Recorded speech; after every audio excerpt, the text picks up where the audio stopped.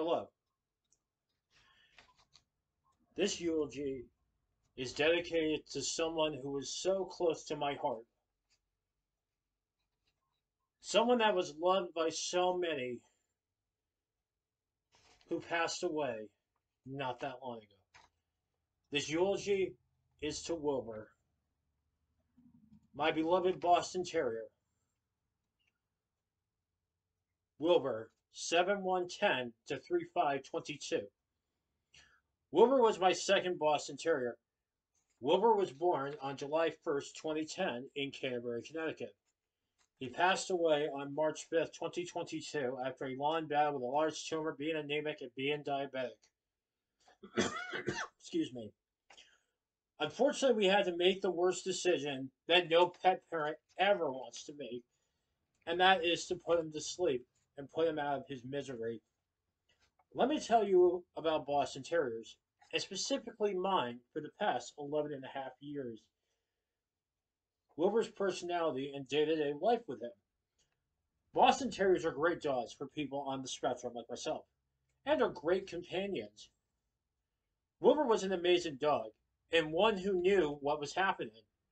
Before he got sick, Wilbur would greet you at the door. In my younger years, went out to the bus stop in the morning and afternoon. As with most dogs, not just Bostons, but dogs in general, Wilbur knew certain words or phrases. For example, ride, go see grandma, or who's here. The who's here was when Dad got home from work in the afternoon. He heard his truck pulling up the driveway. He was also quite a retriever when playing catch until your arm was tired. He never got enough of playing fetch, and he didn't like to get off his ball either. I would always joke with the instructor, saying that they had another student. So you needed something to distract him, either from his ball, such as a stick, or you would need two. I'm sorry. Sorry, I lost my place.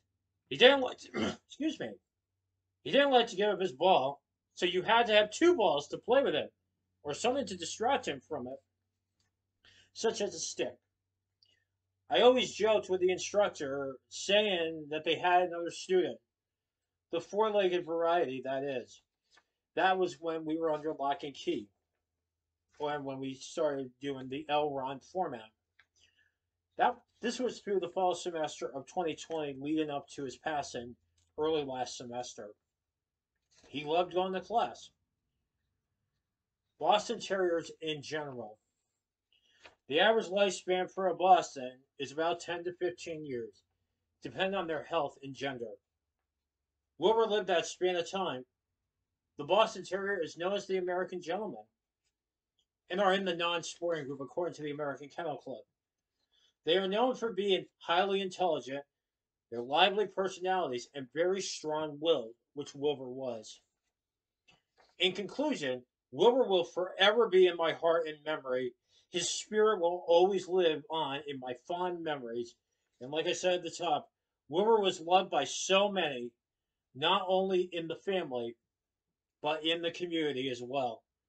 A new Boston is on the way, and we will begin the journey with these smart, friendly, and lovable little dogs all over again. And thanks for listening.